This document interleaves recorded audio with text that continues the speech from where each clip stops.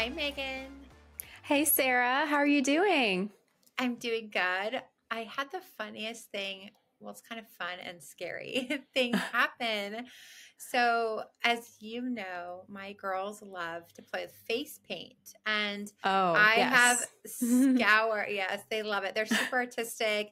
I think they see me doing makeup, and they have their own play makeup sets, but face paint is a little more their vibe right now with their ages. They like to do hmm like animals and fun things like that. And I had scoured everywhere online to find them natural, non-toxic face paint, and we hmm found some really great ones, and we love them. And then my daughter was gifted another set of face paints just from someone with very good intentions. It's a beautiful Oh, set. okay. Um, and I didn't notice that it is not non-toxic, and she was really excited to use it, and Oh, she wanted to use it on me. oh And no. we were having a day at home, and I was like, yeah, let's go for it. This will be a fun memory. So we hmm were sitting outside, and I let her face paint my face, and then my 3-year-old got involved, and my whole face looked like what you could imagine, just like face paint everywhere. And I hope that they will cherish this moment forever. Wait, do you have a picture? Yes, I have a few Oh, you gotta send it pictures. to me. Okay, I That's so will. funny. It was a lot, and I was like, wow, I'm giving myself mom props right now because this is a Uh-huh. lot. But I kept it on for the day for a couple hours because we were just hmm playing outside, and they thought it was so funny, and I was like totally in mom mode. Like, I'm a mom right now. We're having fun. Nothing else matters. Yeah. Um, but thank goodness they didn't paint their own faces because they were playing with other things.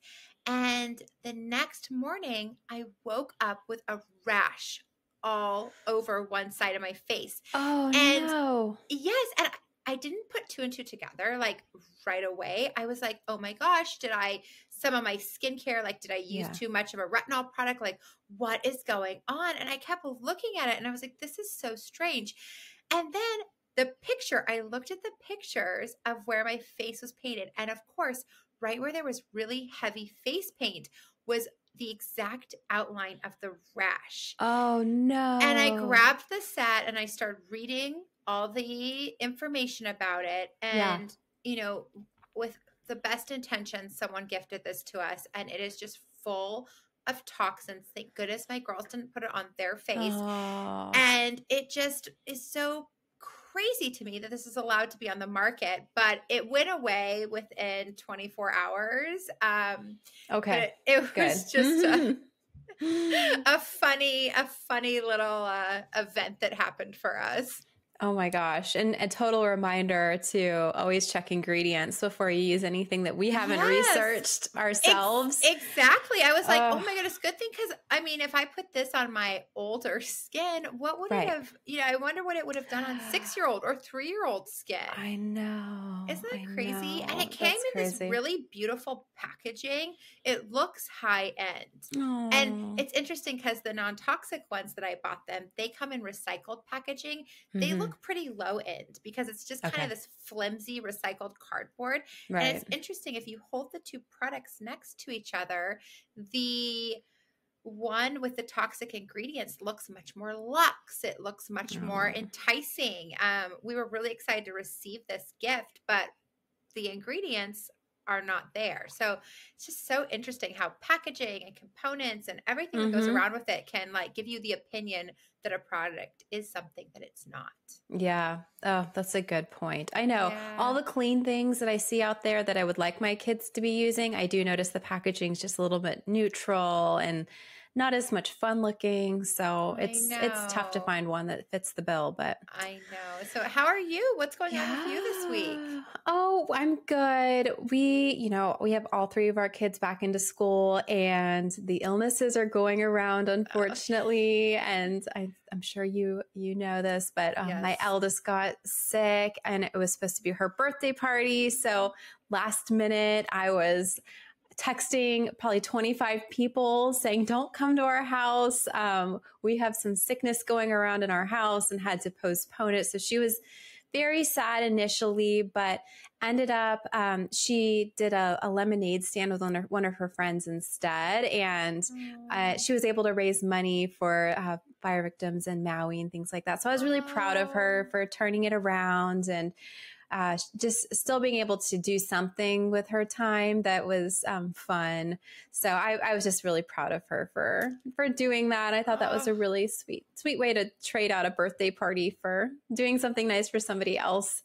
Yeah, that's so sweet. I know it's just like such a hard pill to swallow when you're that age and your family is sick. And I know when you texted me, I was like, oh my gosh, because it was a birthday party for this class, right? Not just your really close friends. Yeah. So you had a lot of people and people that you don't know that well. I know. And then food being delivered and cupcakes, right? Yeah, and a lifeguard. That was the one piece of that was the last thread I had not wrapped up was I forgot to tell the lifeguard not to come to our house because it was a pool party. So for safety reasons, we had a lifeguard just to keep watch. I forgot to tell him, so he showed up for the party. No! I know. My husband answered the door, and he's like, the party's been postponed. My wife will get back to you. So I'm like, can you please come back this other day? So it worked out. It was fine. And to be clear, she wasn't the one that was sick at the time, but now she's caught it. So it's just one thing after the other. So I know. Like, I feel like that is just like back to school and back to germs. I know. It's so sad, but I guess it's part of going to school. So we'll just get through this time. Yeah. Well, welcome everyone to Platinum Perspective, the podcast about beauty, psychology, travel, luxury, and more. I'm your co-host, Sarah. And I'm Megan. Sarah and I are best friends who put the work in to get the most out of life so you don't have to. Today, I am super, super, super, super excited because we are going to get into the fascinating world of psychology with Dr. Megan. So Megan is a clinical psychologist who taught at the university level for a number of years. She would have upwards of 200 students at a time per semester. Is that right, Megan? Yeah, that's right. That's a lot. Yeah. And while she mainly lectured on child psychology for upperclassmen, she was also selected to teach a specialized course in London for students studying abroad. Thousands of students voted for which teacher they wanted to teach, and Megan was selected. Yay! It was a lot of fun. It was an awesome trip. Well, how amazing that it was in London. I know. That's why I applied to be an instructor. I was like, I want to go. Sure, send me. It was awesome. Yeah. I love it. Well, I'm so excited for today's topic because I don't know much about psychology and I love learning about it. So let's do some rapid fire. Okay. Are you ready? Yeah. Okay. Number one, what is the most surprising thing you learned in grad school? So one of the most surprising things I think coming into school was that you're taught not to trust your gut when it comes to diagnosing. And this is surprising because we do trust our gut on a lot of other things, but not when it comes to diagnosis because there are a lot of mistakes made when you trust your gut rather than following a sort of standardized assessment process. So I'm taught more on the empirically supported way, which is using a very regimented, rigid assessment process. The other interesting thing, so there's a lot of tidbits of information that you get throughout grad school that's strange and quirky. And the other bit of information that I got or advice I got was never, ever sit next to a trash can. And the reason is so random. I know it's so random. The reason is that there are theories that the person who sits closest to the trash can has the lowest self-esteem. So we'd come into class and there's a trash can in the corner and you could see there's 8 of us in the class. We'd all try to sit as far away from the trash can as possible before our professor would come in so that we weren't perceived to have the lowest self-esteem. It's silly. That's so random. Although Yeah. I would never sit near one because you just think they smell. I know. Yeah. Don't ever do it. That's so funny. Yeah. Okay. Well, that was a little more than 3 to 5 words. Sorry. But I'll censor myself. Okay. Let's see. Next question for rapid fire. Do you believe in Freudian slips? Oh, no. Total bunk. Okay. Really? Oh, Mhm. okay. I want to get into Freud a little bit later because you've mentioned a few things on that. But Yeah. let's do our last rapid fire. Are there any skills you teach your clients that you use yourself?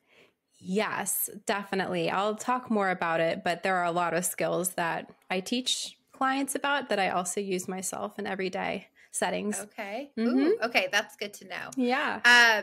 Okay. So to kick things off, let's start with the basics. What exactly is psychology and why is it so important? Yeah. So psychology is the scientific study of the mind and behavior. And it's all about understanding why we think, feel, act, behave in ways that we do, and how it impacts our relationships from personal development and things like that, and how we interact with other people in our world. Okay. And how is that different from psychiatry? So, psychiatry is similar.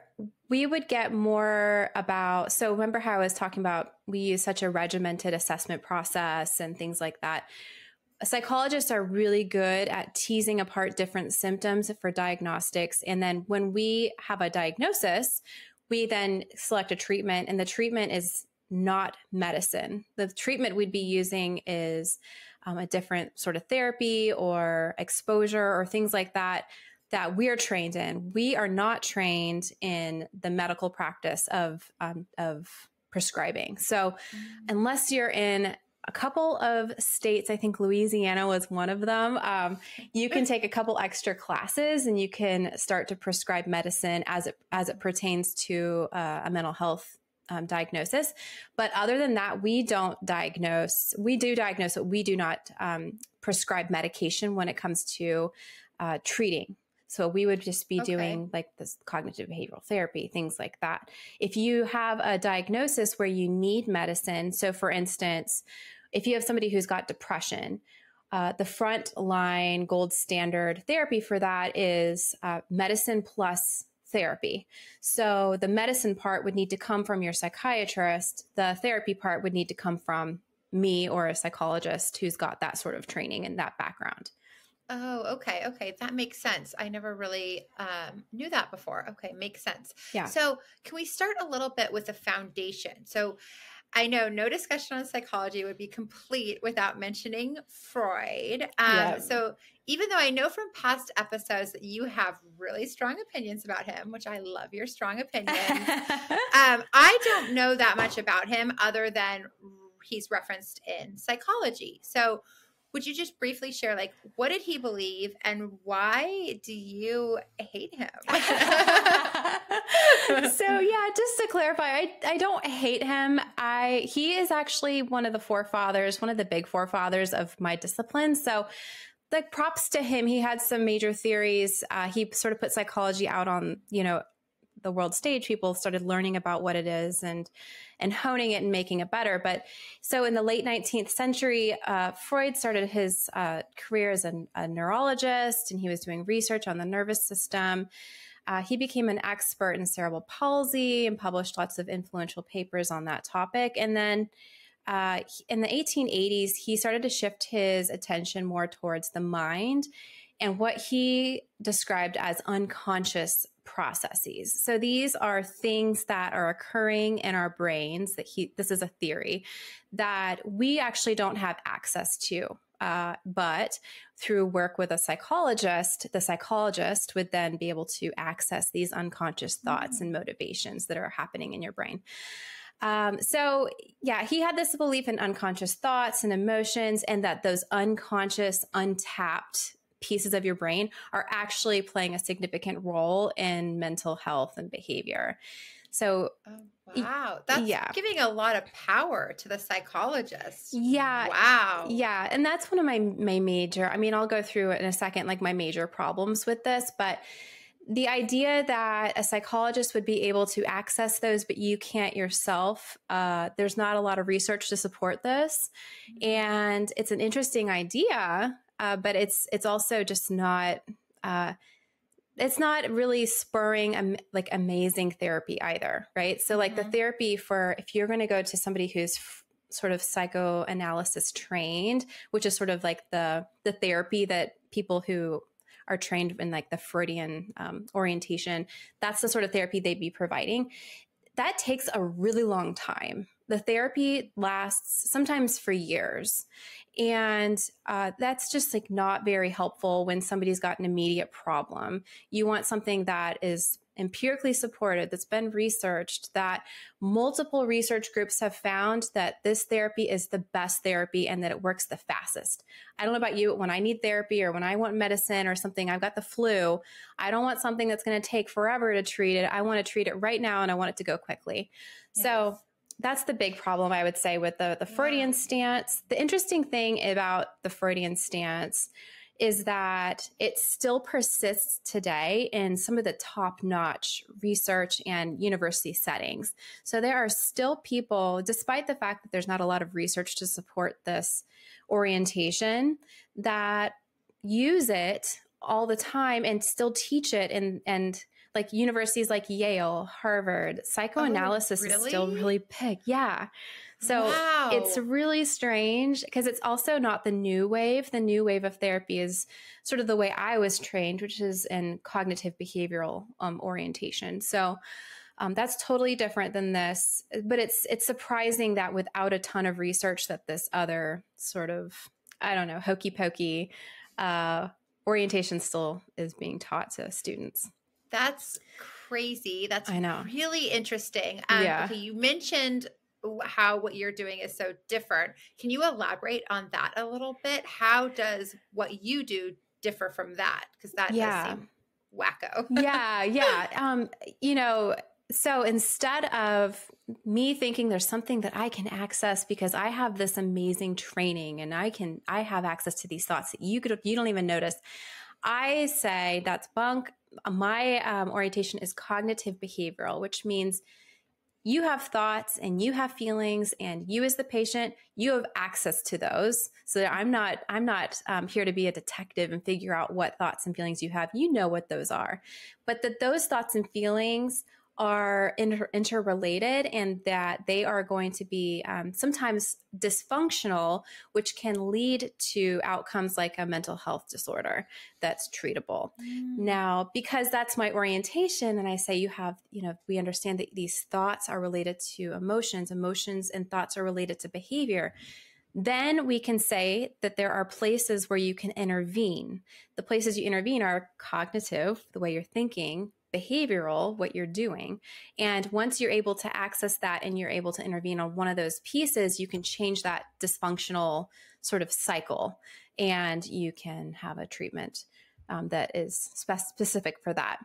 That's so empowering. That makes so much more sense to me, that you're empowering someone to change their own life to become a healthier version of themselves. Yeah. The nice thing too is that those are both variables that researchers can assess, right? Like we can ask you, how are you feeling? What are you thinking? You can access those things, and there is data there to research.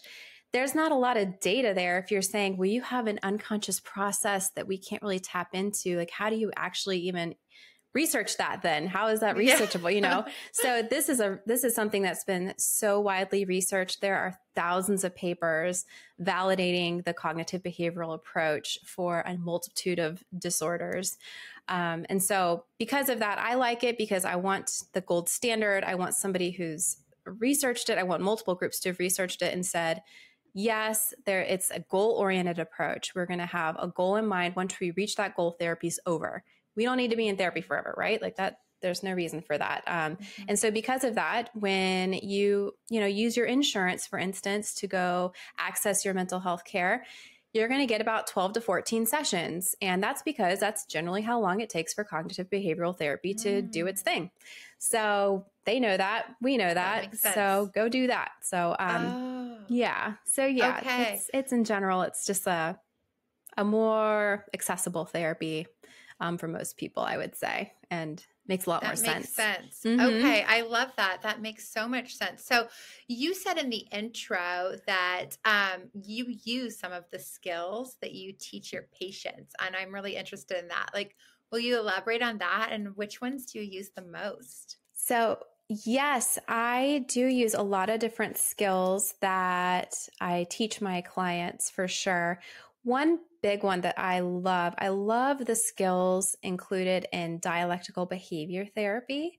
So we call it DBT. It's a comprehensive and evidence based psychotherapy that originated from Dr. Marsha Linehan back in the 1980s.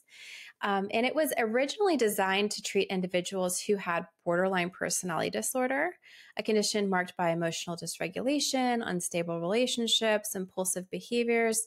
However, DBT has been adapted and proven to be effective with treating a wide variety of mental health conditions, including mood disorders, self harm behaviors, substance use, eating disorders. And the reason it's so versatile is that at the crux of it, it focuses a lot on mindfulness, which you've probably heard that term thrown around quite a bit. It's very popular now to do mindfulness exercises, and people are very attuned now to what mindfulness is. And a lot of that credit goes back to Dr. Linehan for talking a lot about that and how important it is to be present in the present moment and participate in the present moment fully. And I think where this orientation becomes very interesting is that it's based in sort of Eastern religion ideas, where two opposing things can be true at the same time, and that's the dialectic. So, Mm. one thing you notice about people is that when they have a difficult relationship with somebody, maybe say it's their parents, and they have had really bad experiences with their parents, and also, and notice I say and rather than but, that's part of the dialectics, and they love their parent. Mhm. And, you can have this sort of relationship with a lot of things. The thing is that the bad things happened as well as you love that person. And it's okay to feel both ways at the same time. Where we see a lot of emotional dysregulation come from is when people feel like either one or the other has to be true. And that causes a lot of distress because both are true at the same time within that individual. And then a lot of shame occurs because of that. I like this because I think it's very freeing to think to yourself that I can have multiple feelings about the same thing at the same time, and that's Mhm. totally fine. And I love Oh, that. wow. Oh, that's Yeah. so interesting. And that makes so much sense. But I wonder why. I mean, that hadn't occurred to me before that you can have multiple feelings about one thing. Like usually you think something is bad or something is good. Yeah, exactly. And for people who have borderline personality disorder, a lot of times in their history, if you look back, there is some form of abuse or there's something traumatic that's occurred, and they've grown up and now they are having a really hard time interacting with their environment in so many different ways. And it's because they have this emotional turmoil of this bad thing happened and I feel this way at the same time.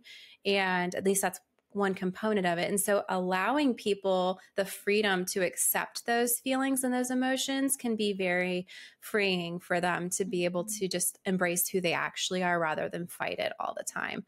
But there's a lot of amazing skills that are taught that are so concrete in DBT. And I just think it's amazing for everybody, basically, whether you have a mental health problem or not.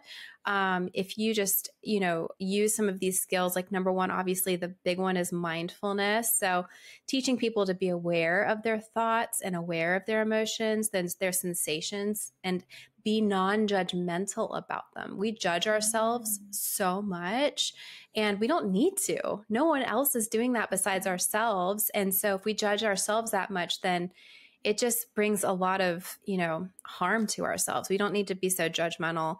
And And then, then can I ask a question on that? How yeah, do we ensure that we're being the right amount of mindfulness? So obviously being mindful takes a lot more cognitive effort. it does. So there's especially, if you're having a busy day or you have young children, Hmm. there's times that you're going throughout the day and your mind is wandering, you're daydreaming, you're checking off your to-do list in your head, you're making a to-do list in your head. That's not being mindful. And how much of our life should we be focused on being mindful and being present, because doing that all the time feels unattainable? Yeah, it is. It is unattainable. And don't judge yourself for not being able to do it for a long period of time. One thing we'll do at the beginning of like a DBT session, it's usually a group setting. So it's usually me plus maybe 4 or 5 other people in the room. We'll try to do just one mindfulness activity for 5 minutes. And what you'll notice is your brain continually goes somewhere else, and you must non-judgmentally bring it back to the present moment. It goes again. Now bring it back. It happens very often. And we say it's like a psychological muscle to be able to do this for a long period of time. I think Marsha Linehan would say the more you can be in a mindful state throughout your day, the better off you're going to be.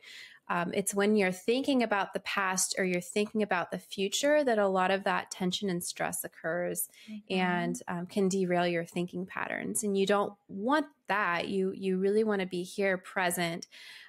So we talk a lot about observe, describe, and participate. And those 3 things break down mindfulness. Observe is only using your senses to notice what's in your environment without words, like no narration in your brain. Just use your eyes, just use your nose, just use your touch.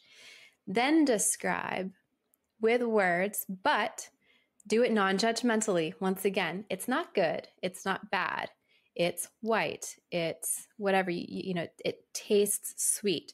It smells like vanilla, whatever that is, but describe it. And then one-mindedly participate in that thing, that whatever you're doing. Coloring is great for this. Eating is also great for this, because you can do that one thing fully, and you'll notice that there's just so much more peace when you are mindful in your present moment rather than being pulled backwards into the history or forwards into your future. And I notice it's great with kids because the same way, Sarah, I notice that like I'm always thinking about something else, and that's not fair to them. They need my undivided attention when they're in my presence. And so they're actually a great way to be mindful. Like, what are they saying, and what do they look like when they're saying that, and being mindful to them. So I think it's a great skill set to try and practice. I could do a whole episode on DBT because I just love it. There's 3 more modules I don't have to get into right now, but they're emotion regulation module, interpersonal effectiveness. I use those skills all the time. The time. And I want to know about those. Give a brief overview, and then let's plan on doing a full episode on this, because I think this is really interesting. Oh, and I love it. Like I can talk for hours about this. Okay. Yeah. So emotion regulation is learning strategies to identify, understand, and manage your emotions effectively. So it helps reduce emotional vulnerability and also impulsivity. So that's something else you see crop up for people is making impulsive decisions. You want to be in a right state of mind emotionally when you're making different decisions. Interpersonal effectiveness. Are you talking about shopping decisions? Yeah, right. Yes. Yeah. Okay, got it. Yeah. No retail therapy here. And then there's interpersonal effectiveness. And this is one of my favorite modules because it's so goal focused. You decide whether your goal is to say your piece and have self-respect, whether it's to be easy and gentle and get along with the person, or whether you need to have something happen. So there's 3 different goals you can choose. Like sometimes you just need to say your piece, and after you've said your piece, you have achieved your goal. And that's especially important when you're standing up for yourself, because it doesn't matter what the response is. That's not what we're going to judge. What we're going to judge is whether we achieved our own goal. And I like that a lot. If you want to maintain a goal or maintain a relationship, there are different ways to do that. There are different ways to act. And you're given acronyms for each of these things that tell you what the different skills are that go into each. So we'll do a whole episode on that. Yeah. And the last one is distress tolerance. That's the last module. Getting through the moment is super important. So surviving crisis, survival strategies is going to be what that whole session's about. Sometimes we just need to make it through the present moment, and that's what that's all about. So, okay. yeah. I love that. That overview is so educational, and I am constantly learning things from you that are helpful in my life and in the life of my children. And it makes me wonder, my understanding of a psychologist or a psychiatrist was, I saw a psychologist when I was in college because it was part of the student health program. And you got to go to a number of sessions, and they just kind of helped you transfer into the university.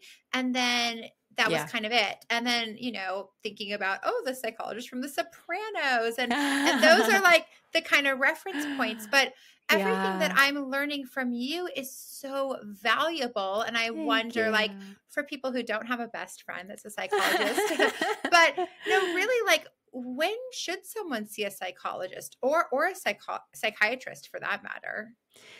Yeah, I think if you're experiencing significant distress in any way, that would be a good time to go get some help. If you're going through an interesting or difficult life process, maybe, different periods of time, we go through these different stages and we transition from one thing to the next. And sometimes that's a difficult transition for us. Like one big one is like, having a kid for the first time. That's a huge transition. It's never a bad idea to have some support during those periods of time. So I would say if you're noticing your joy is being taken away based on the way you're feeling or the way you're thinking, that's a great time. There's a lot of different times. If things are hunky-dory, you probably don't need the support. It's really when you're feeling like you're going through something, and it can be small. It doesn't have to be huge. One thing we notice about therapy is that just addressing one small component that may be giving you trouble has a trickle-down effect to all other areas of your life. So learning a new skill set, often you can see alleviation of a multitude of different symptoms just by targeting one. So it's a great way to just, we got to do tune-ups for our body. We need to do exercise. We've got to, eat healthy, things like that. Also consider your brain the same way. Like do tune-ups, do check-ins with people. If you need support, don't hesitate to look for it. There's lots of sources. Okay. So that's perfect. So that's to see a psychologist, right? And then how would you know if you needed to see a psychiatrist? Like that's where medication would be prescribed. Like if you're feeling really sad or okay. So yes, if you're feeling really sad, that's a good time. If you're really, you can a lot of times in conjunction with your psychologist seek out the extra support of a psychiatrist. So if I had somebody coming to me and I could tell that it was maybe it's double depression. Maybe it's something that's really, really severe. I'd say, let's get you on a medication first and then start therapy, because the medication takes the edge off and then you can actually engage in therapy. And that's what the research actually suggests for very severe depression, that the medicine starts first, then you do the therapy. Most psychologists would know to seek that out for things like depression. Anxiety, there's mixed reviews about whether you should be on anxiety medication, and if so, what types you should be on. We can talk to Dr. Rosie about that sometime, but a lot of those can be very addictive. And so as a psychologist, if I had an anxious person come to me for therapy, I'd probably hold off on telling that person to go get medicine. Now, there are some conditions that really do need to have a medical intervention for them. Those would include things like bipolar, schizophrenia, the ones that are very, very brain-based, where there's no amount of therapy I can do for that person if they are having their neurons misfire on a constant basis and they're seeing and hearing things that aren't there. I can't challenge that, right? Like a lot of my therapy would be like challenging the thought to intervene on that emotion. They're seeing and hearing things sometimes that aren't there, and that needs to be medically handled, and that's out of my sort of purview. I would be handing that person off to a psychiatrist, and then if they needed therapy or support after they're medicated, that would be when I would jump in right there and intervene for these different processes that I can access through their Okay. thinking pattern. Yeah. That's good to know. With regards to where do you find one? I've been hearing on a lot of podcasts. I listened to one of their sponsors is BetterHelp. So Oh, it's like, yeah. reach out to betterhelp.com. Is that a legitimate place to find your psychologist if you think you need one, or Yeah. where should you start? I mean, look online. I would say there's a whole process through which I would filter. And I'll just tell you what that is now, having the insider knowledge that I have. So, number one, this is my platinum perspective, so I'm allowed to have this. I might get some flack for this, but I would not go to somebody who's going to psychoanalyze me. Don't go to someone who's got that Freudian background. Look up the person, make sure you're going to go to a cognitive behavioral therapist, somebody who is trained in CBT for pretty much any diagnosis. That'd be how I would look for somebody. Now, again, if you are experiencing things that might line up with bipolar or with schizophrenia, I'd go straight to the psychiatrist. And the way I would do that is I would look at Google reviews and look at find somebody who's got the highest number of reviews with the highest rating. That psychiatrist, that person will probably do. They'll know what to give to you pretty fast. But if you want therapy, I would be looking for a cognitive behavioral orientation. And then the question for you would be, do I want to see somebody who's master's level or somebody who's a PhD level? I'm PhD, and then there's also a PsyD. I'm a PhD, which means that I am a doctor. I am a PhD, though, not a PsyD, because my degree included a high level of research. I know research. I know how to consume research. I'm going to stay up on research, and that means my repertoire of what I'm going to be using to help you is going to be up to date. PsyD is trained much more on just the therapy part of that, not the research part of that. And that's not to knock PsyD. Those people are also, I have great friends that are PsyDs, but they're going to have much less research emphasis. And so the question would be like, are you staying up with what's new, and can you decipher what's good and what's not? Now, if you just want to see a master's level person, that's fine too. Master's level is just fine for therapy. If you want diagnostics and you want it done really well, you're going to want to see a psychologist. You're going to want to see the PhD or the PsyD, somebody who's going to really dig in and decipher where your symptoms lie, what diagnosis most accurately accounts for the symptoms that you're experiencing, and can do some differential diagnostics. And that's just not what master's level people are sort of trained in.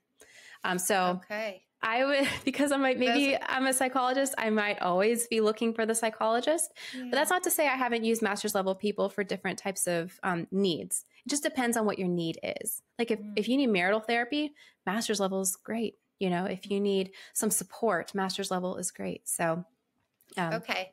Those are good tips on finding someone.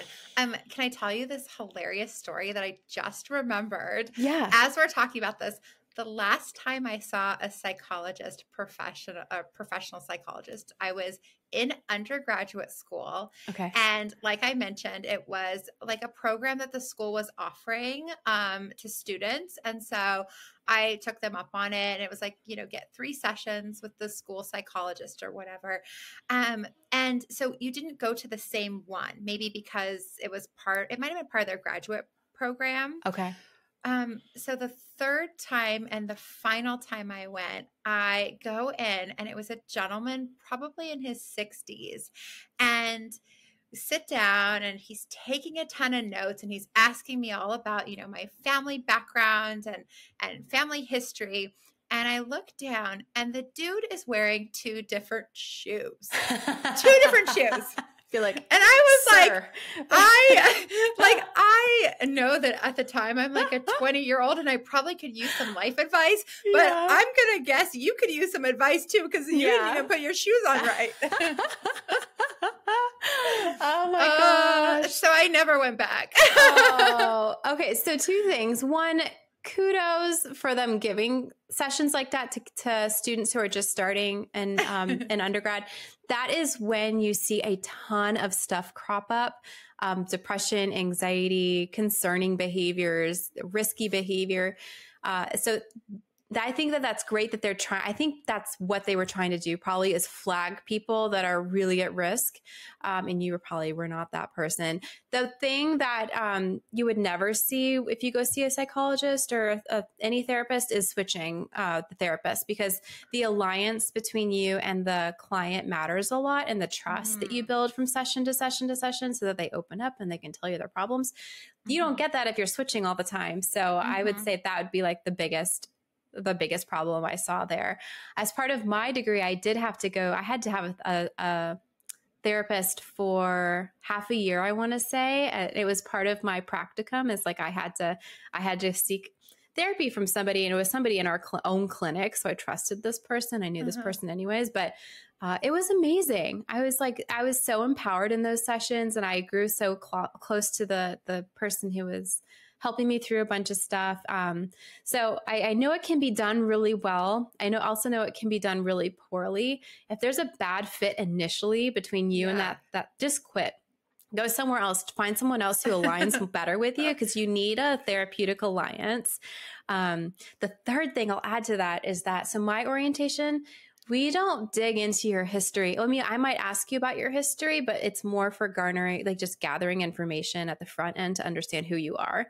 We're not going to spend a lot of time in your childhood. Like, I'm not going to be talking to you a ton. I'm going to be talking about things that are happening right now, because what we know is that treating what happens right now is going to help you feel better right now.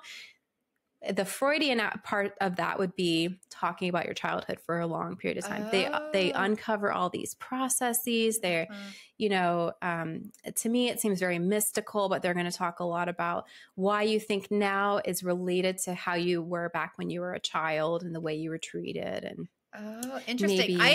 All that stuff. I can't even remember what we were talking about, because I just kept looking at like, You're like, you have a brown shoe and a black shoe. Maybe it was colorblind. Yeah, I don't know. That's maybe. Funny. Yeah, I don't know. But you would notice it's not the same shoe, I'm sure, if you're looking. It's important for your therapist to like present themselves in a way that's like, okay, I trust you. You seem like you've got it together. Otherwise, it's like, why am I taking your advice? Right. Yeah. Okay. Moving on to kind of a fun question we had talked about before.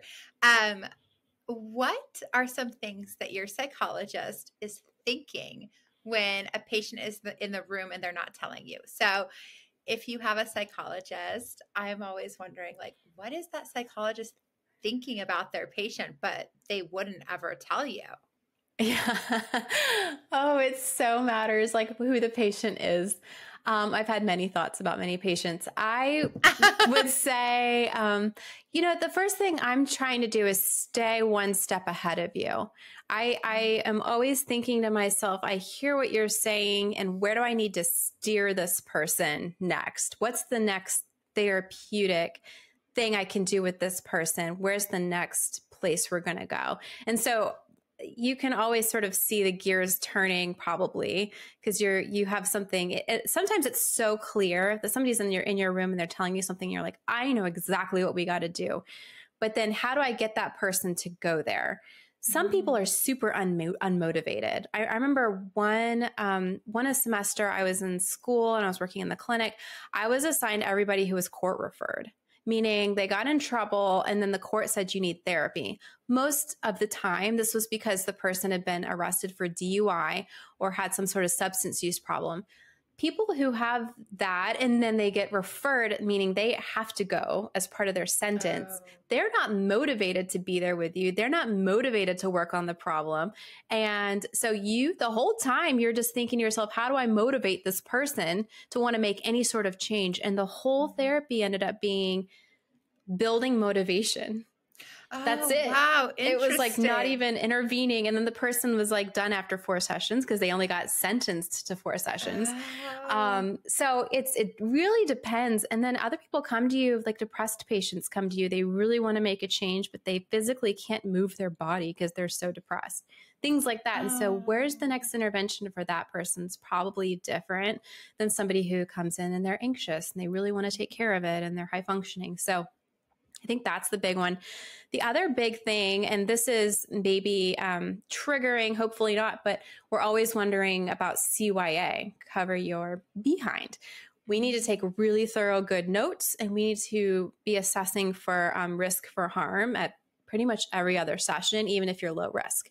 This surprises a lot of people because they're like, why are you asking me if I want to hurt myself? And why are you doing it so often? And people get turned off of therapy because of this question. The reason we're asking is because if we don't and something happens, then our licenses are on the line, and we need to have taken thorough notes that we asked, and this was the response, period. And so that's the other thing we're always wondering, assessing how dangerous is the situation and how on top of it do I need to be so that nothing bad happens. Okay, that's so interesting.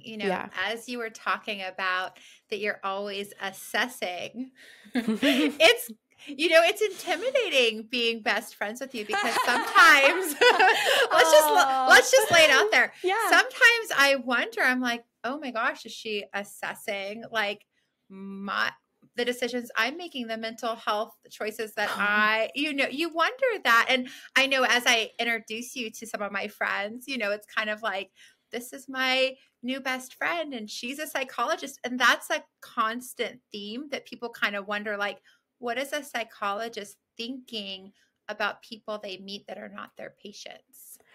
That's such a good question. I do quick reads on people. I'll admit this. I do very fast reads on people, and things, because I come from a personality background, things kind of smack me in the face when it's going to be a problem or not. But I also know how, because I'm a psychologist, how to navigate that stuff and just stay away from it.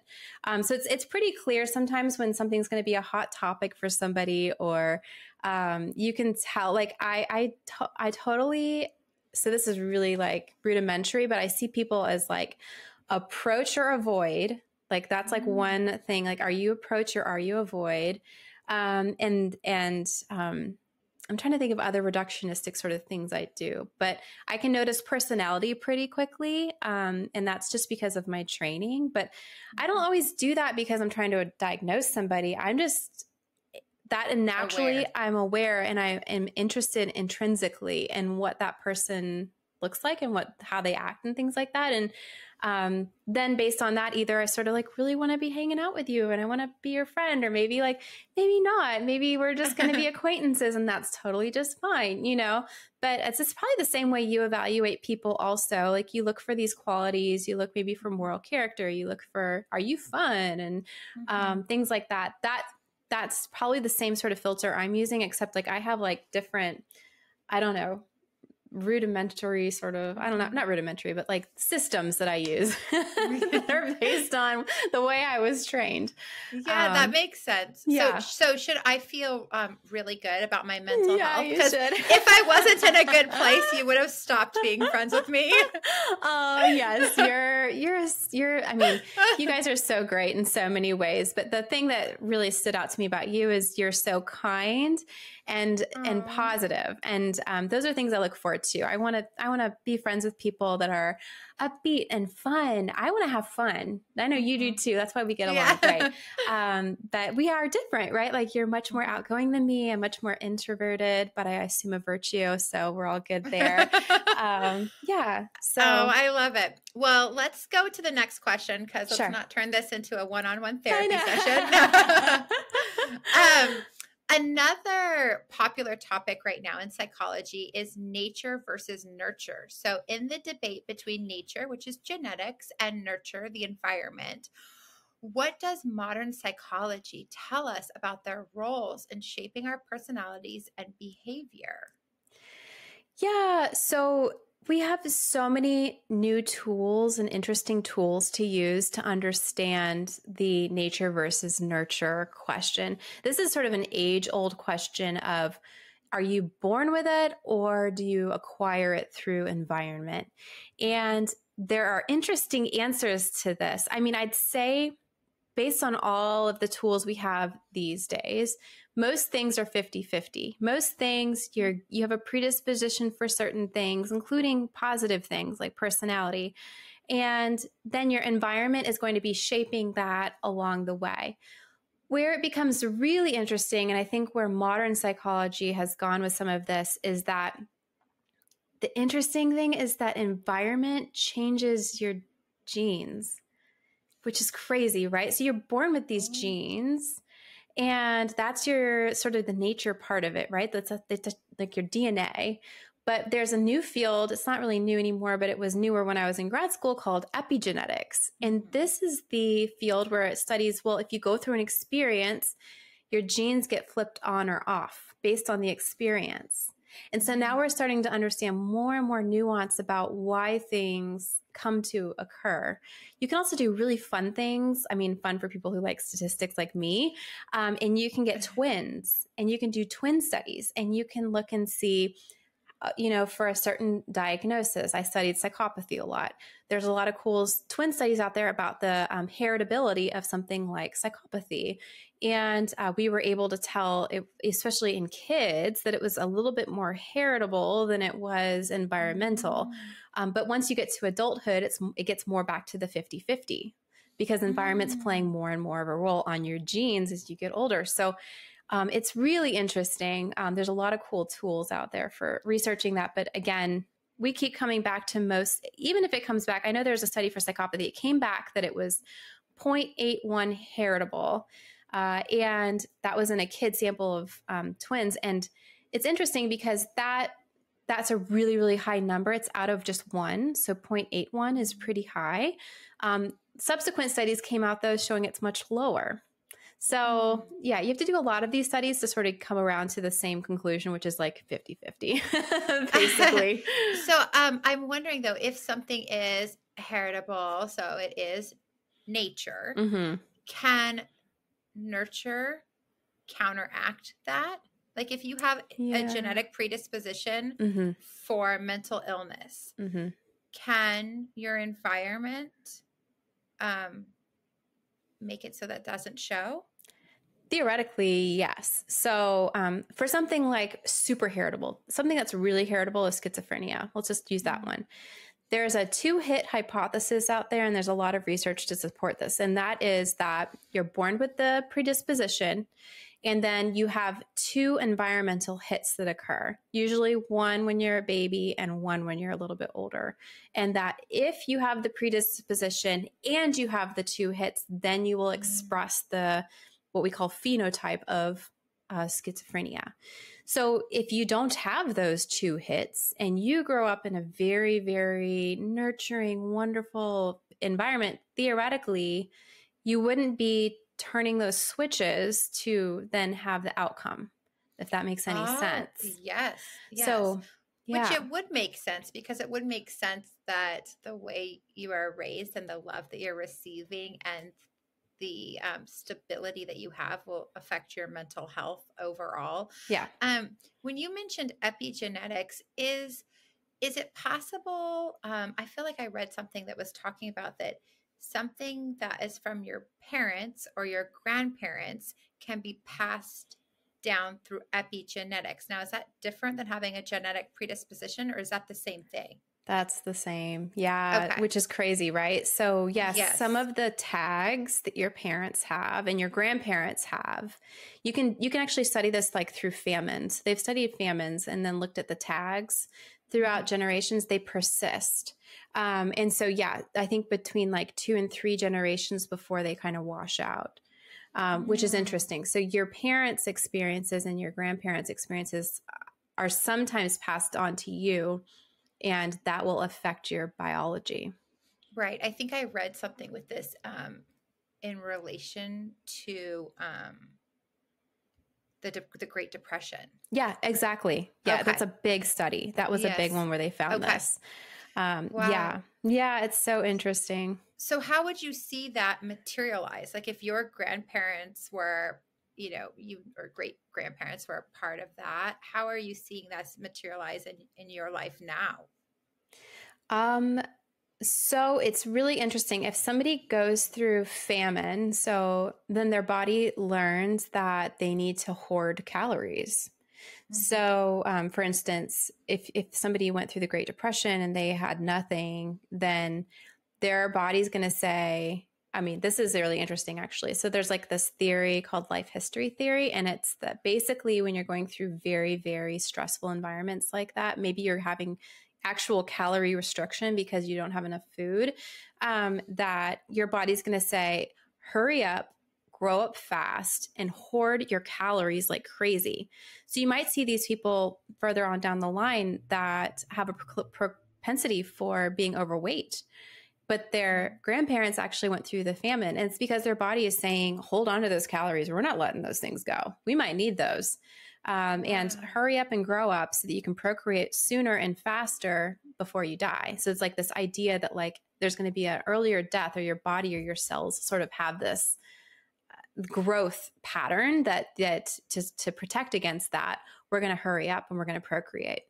So you see a lot of things come along with that too, like earlier sex behavior and things like that. So it's interesting, the grow up part of it, earlier puberty.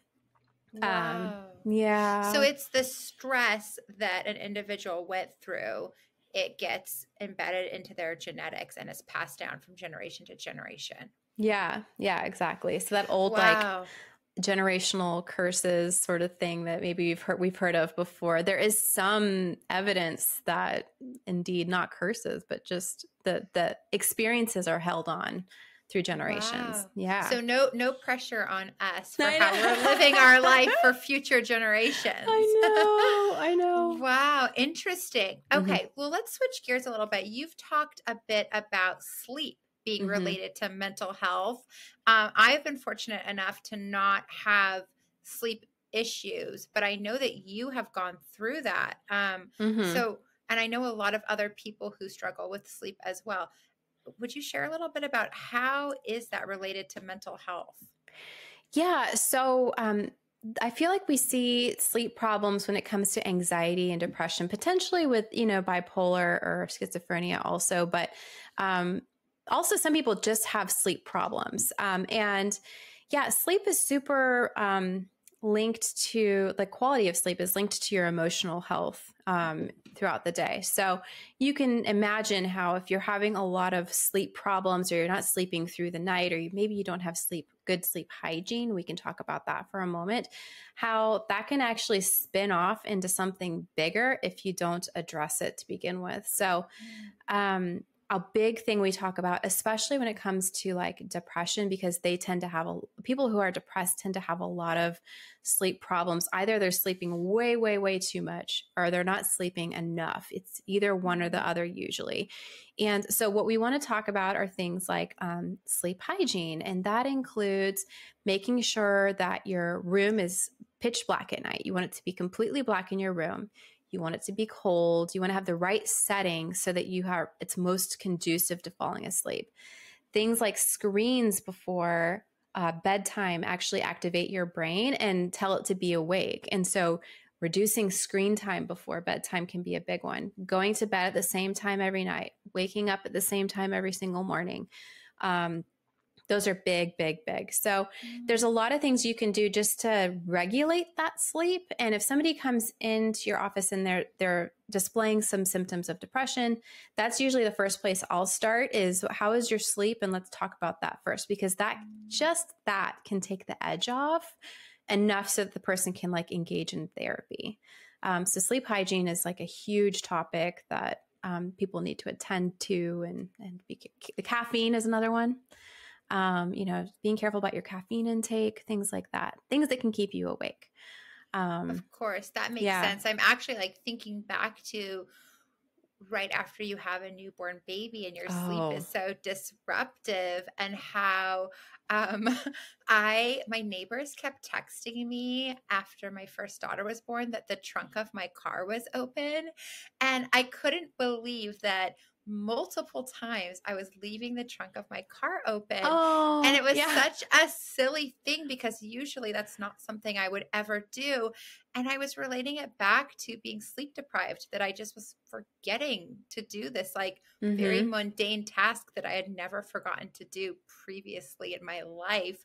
Yes. But I think because I was so exhausted. So it does make sense. When you're exhausted, you're just not functioning properly or at the highest level that you can. Yeah, absolutely. Yeah, it can definitely. And when I think about like postpartum depression and postpartum anxiety, I think about the role of sleep. I mean, I think we think it's such a hormonal thing. It's just these hormones are changing and their body's adjusting. It's also sleep deprivation. Let's be honest. Like that's got to be fueling some of that we see. I know it did for me. Like I went through like no sleep with my second child and I did not feel well. So I just remember how hard that was. It's a really tough time. Yeah. So prioritizing sleep is key. Yeah. I'd love to ask you about technology and social media, because I know you have some good information on this. How has social media specifically influenced our mental health? And then what should we think about when we're thinking about this with the younger generations? Yeah, I think that we all know that social media has had these sort of detrimental links to mental health and well-being. And I think it's just that you have so many other things to compare your life to out there now that people didn't used to have that input. There are so many people out there living their best lives on social media, Instagram, things like that. People look a certain way. There's all of this input. And I think as adults, it's not good to be on social media a ton just because of that. Like it tends to lead to negative self-valuation the longer that you're on social media. But also it's so important for children. So as kids reach puberty, their hormones turn on, and those hormones make it so that they're much more attuned to social hierarchy. They are always evaluating where they stand compared to other people. And that's biologically built in. That's what they're going to go through, that whether we want them to or not. Now, add on top of that social evaluation threat piece, all the input that they get from Instagram and all the input they're getting from social media and just media in general. We used to have magazines, right? That was the big problem for us. We had these gorgeous women on magazines. You'd open the magazine and I don't look like that. They have so many more inputs like that now. And I think that's why you see significantly increased rates of mental health problems in adolescents these days compared to the past, because they have so much to deal with. And to be honest, like their brain functioning is not at the adult level yet. Their prefrontal cortex, which is what helps them filter, is not fully formed to you're 28 years old. So you have from puberty, which is like 12 to 28, to build that part of your brain and have it be fully formed and functioning so that you can, manage all this input that you're experiencing and sort it and deal with it. And we've got that, and kids don't have that. And they have that added pressure. That added pressure makes them do things that are risky. So that's side question on that. If something happens or risky behaviors are taking place before the brain is fully formed, so before 28, can that alter the way that your brain is formed and follow you throughout your life? Yeah, exactly. Yes. So what we know about youth is that they are, especially between the ages of like 12 and 18, when they're going through puberty, they are going to be seeking out new information, and they are going to be taking more risks than normal because number one, testosterone is higher. And number two, they have that social evaluation threat piece always going. They're evaluating their friends are evaluating them. And the kids who are higher status tend to do more risky things. And so their brains are also expectant of these new experiences, and to take risks. Their brain is looking and hungry for it. So it's our job then as parents and educators and whomever else is involved with that sector of youth is to provide them with healthy, positive, risk-taking experiences. And this is a strange concept. I remember when I started studying this, I was like, what do you mean positive risk-taking? Like, isn't all risk-taking bad? But it's not. Things like running for student government, things like sports, especially if you have a physically risky behavior sort of child, which I may or may not have one of those myself, who likes to take risks, providing them with an outlet where they can do that safely is going to fill that need. And the brain is looking for it and hungry for it. If you don't feed it with the good stuff, it's going to be fed with the bad stuff. And then, yes, that can absolutely change that brain functioning. Everything is changing during puberty for the brain, both the organization and the activation patterns that are occurring are all shifting and changing during puberty. So the things you encounter and do during that period of time make a big difference in the trajectory. So, Wow. yeah. That's so fascinating. Ugh, social media is terrifying. It is. As Yeah. parents, I know. I love it as a mom. No. Yeah. Just kidding. Well, so ultimately, I think that we all are just looking to lead the happiest, most successful life that we can, full of satisfaction. What does psychology research tell us about leading that type of life? Yeah, I think this is a really interesting topic, and a great question. I think what the research has shown is that the more sort of intrinsically happy we are and satisfied, the better, rather than finding like external circumstances or material possessions that maybe lead to happiness in the moment, but not long term. And so it's influenced by like our attitudes, our mindset. Social connectivity really matters a lot for positive psychology and positive thinking processes. The more disengaged you get, and I think we saw this a lot during the pandemic, the more disengaged we get, the more we see negative thought patterns kind of come in. And so keeping those relationships alive, healthy, putting effort towards those relationships and maintaining them really matters. And it's hard to do when you're feeling maybe a little bit depressed and things, but pushing through that and continuing to connect with people is really important.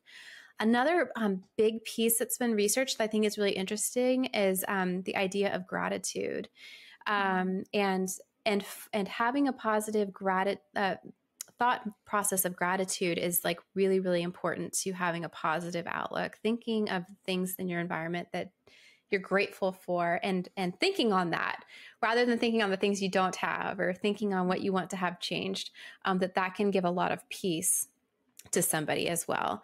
And then lastly, like mindfulness, again, we're going to come back to that probably many, many times, but practicing mindfulness and living in the moment, in the present moment, can enhance overall happiness by reducing, excessive worry, thinking about the past, and having a more like holistic approach to your life. That's, you're living fully to the most that you can. That leads to a lot of happiness as well. Oh, that makes sense. I feel like I experienced that in my own life, that whenever you start to express gratitude for what you have, you immediately feel happier. It's immediate. Yeah. Which is so great. Right. So I'm also wondering, how do like cognitive biases affect our decision-making process? And then how can we overcome that to make better choices for our life? Yeah. So cognitive biases are sneaky. They're so sneaky. And they do affect our decision-making processes in ways that if we are aware of them, that we can make better decisions if we can identify them and then push them out before we make our decision. So decision-making is a fundamental aspect of human cognition. It's influenced by cognitive biases, which are like sort of systemic errors in thinking that can lead to suboptimal choices. So they're a product of our brain's effort to sort of simplify complex information, make a quick decision, not spend so much time on every single thing, sort of like heuristics. One common bias that we see a lot is confirmation bias, where we sort of like looked and seek out information and interpret information that confirms our existing ideas and to sort of like ignore contradictory evidence. We see this a lot, and this leads to really poor decision making, and reinforces sort of preconceived notions rather than allowing yourself to have an open mind. Another one is like availability heuristic, which occurs when we overestimate the importance of information that's readily available to us. So maybe we hear about a rare event in the news. Actually, this might pertain to sort of school shootings, potentially, but one of our previous topics. But it's very available in the news, and then we perceive it to be more common than it actually is statistically. For me, it's probably planes, right? Anytime I read about turbulence, I'm like, every plane's going to have turbulence and it's going to go down. But the reality is, like, it's very unlikely to have a plane go down or crash or anything like that. But because there's one or two instances in history, then I can think about that instead. And it causes me to have a bad vibe about it. There's a whole bunch of those. I'm sure you've heard of the Dunning-Kruger effect. Like when people overestimate, people of low ability or knowledge in a particular domain will overestimate their ability. It's the people who are very, very highly skilled that tend to underestimate their confidence. So, yeah. Interesting. So, the more knowledgeable or like informed you are about a topic, the more sort of skeptical you are, and don't trust your own judgment, which is oh my gosh, interesting. Oh, that reminds me of that like Meghan Trainor song where she's like, you always think you're so strong in what you say, even when you're wrong. Yeah, exactly. Yeah, right. You think you're so right just because you're loud. It's like, well, that's exactly right. So there's a whole bunch of them. I think if people look up cognitive biases on their own, there's probably 20 of them that you can go read about, but they're very interesting. They're well-researched. You see them all the time. So the more we know about them, the more we can avoid them when we're making our decisions. Wow. Okay. So interesting. So one last question, and I think we are potentially going to do an entire episode on this at a later date, and this is not in our notes, everyone. I'm going to surprise Megan with this. But we talk a lot about perfectionism because I think that it's something that's really common in moms and in women our age, perfectionistic tendencies. Yeah. So could you just give like a brief overview on that and maybe how we should be working on that to lead a happier life? Yeah, I would be happy to. So perfectionism is holding yourself up to a bar, basically of perfection, and expecting yourself to achieve that. And what we know about people is that nobody's perfect. And the more that we expect that of ourselves, the more judgment we're going to feel about that and about ourselves. Again, we are our own worst critics. We see ourselves often way more negatively than anybody else would see us. And that goes for most people, but especially for people who are perfectionistic. It can lead to so much unhappiness to hold yourself to that standard when everyone else around you doesn't see you the way that you see yourself, And so if that's the case, wouldn't it be better to be aligned with everybody else and see yourself how they see you, which is just going to have a lot less, distance between reality and what we perceive, right? Mm-hmm. So the sad thing about people who are very, very perfectionistic is that everyone else sees them as doing great, but they don't see themselves that way. And the perfectionism is linked to a couple of interesting disorders, but one of them is anorexia. So that's the disorder where you stop eating. You expect yourself to look a certain way. We see a lot of perfectionism in that trait in anorexia. And it's just because they are expecting themselves to be stick thin, and nobody is stick thin.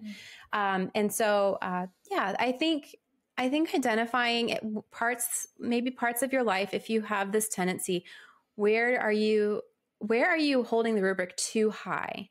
And is that stealing some of your joy? Because I would imagine that it would. I know I have some perfectionism. I know you do. We've talked about that. Like, we don't want it to steal our joy. And sometimes, actually, this is one good thing I learned in grad school. They used to say, B's make PhDs. You don't have to be perfect to be good, right? Not everybody has to be straight A's. That's okay. Not everybody has to be perfect. And actually, if we stopped comparing ourselves to perfectionism or perfect ideals, we would see that we're doing really well. Like we're just fine, Yes. So evaluating yourself correctly matters for, happiness and health. And, one thing you see for depression, which is interesting, is that they tend to they tend to be much more negative. And if you have depressive symptoms, you are more negative in the way that you view your environment. You are actually more correct. Yes. When you're thinking like that, you're seeing things a lot more for what they are rather than what we want them to be. But what we know is effective for living a happy life is not seeing things like that. We want to over optimize. We want to see things as a little bit better than they are. That gives us a lot more hope and joy. So seeing things through rose-colored glasses. Exactly. Yeah, we want that. We want to see that way because that's going to give us more happiness and joy. So, do we want to be right or do we want to be happy? So that's sort of the question. I'd rather be happy and be good with, and I'd hope that for my clients too, that they'd want to be happy with themselves and be grateful, for what the things that they are for their own identity. So, yeah. I love that. Well, gosh, Dr. Megan, this has been a great session. Yay. I'll see you next week. No. Okay. No, this has been fabulous. This has been such a great overview, kind of a little psychology 101 deep dive. Yeah. And let's do this again because I think there's quite a few more topics that would be fun to get into a little bit deeper. But this is a great base. You're so brilliant on all of this. Thank you, Sarah.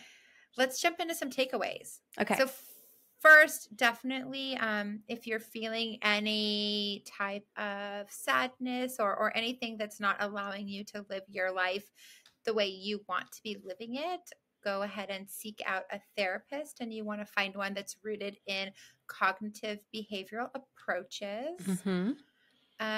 Also look up mindfulness techniques.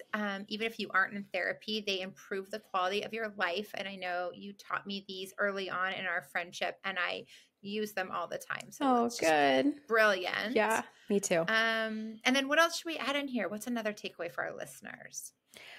Well, let's make one maybe about the perfectionism piece. If you're prone to perfectionistic tendencies, give yourself a break. I would say one huge thing everyone can do for themselves is remove judgment about yourself. Mm-hmm. Like start actually just describing the situation you're in with, qualitative words rather than saying something's good or bad or that we're good or bad. Things are what they are, and we have more information when we actually describe them appropriately rather than having a lot of judgment in there. Oh, I love that. That's perfect. Yay. Well, this was so much fun. Yes, it was. It was a blast. So everyone, that's all for this episode of Platinum Perspective. And thank you for listening. Tune in every week for more beauty, psychology, luxury, and travel. Please tell your friends to rate, like, and subscribe. Bye.